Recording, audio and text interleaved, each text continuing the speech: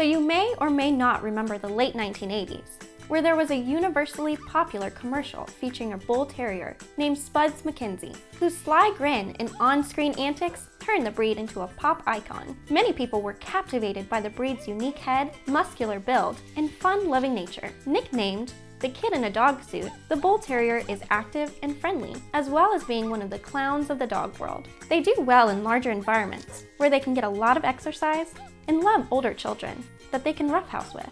Want to know more about the Bull Terrier breed? Just give us a call today.